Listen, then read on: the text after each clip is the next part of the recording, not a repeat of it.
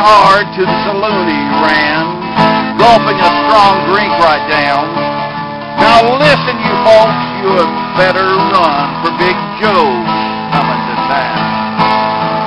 Big Joe's coming to town. Who's Big Joe? The frightened barkeep asked, with a puzzled look on his face.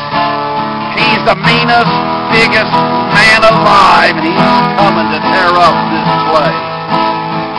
Coming to tear up this place. He's the toughest man you'll ever know. He's the baddest dude, thumbs down. So when the folks got an earful of this, they went a-running out of town. They went a-running out of town. Before the barkeep could up and leave, he heard this god-awful sound. Chains and spurs and cussing and fussing. Then to the door he spun around. To the door he spun around. There stood the biggest, ugliest cowboy one could ever do some harm.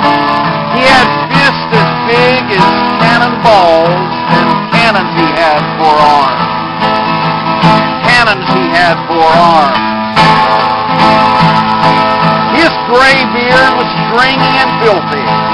Not a hair was on his head.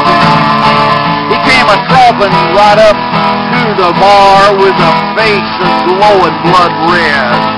His face was glowing blood red. His breath smelled like an old polecat fume. His fire eyes stared fast and long.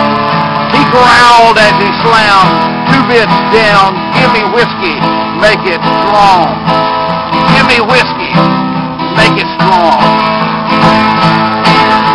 The barkeep turned around real slow like, took a gallon from off the shelf. Then this whale of a man drank and drank till not a single drop was left. And not a single drop was left. He wiped his mouth on his dirty sleeve as his hand fell down to his gun.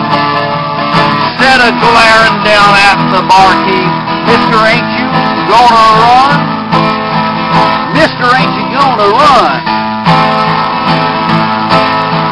The barkeep stood froze like a statue, his knees locking loud that day. He swallowed hard, then said a little prayer, Dear Lord, save me today. Dear God, save me, I pray. Then this giant yelled out, I need a strong horse, yeah, one that won't slow me down. And barkeep, you'd better come with me, for ain't you heard? Big Joe's coming to town. Big Joe's coming to town. Yeah, Big Joe's coming to town. Big Joe's coming to town.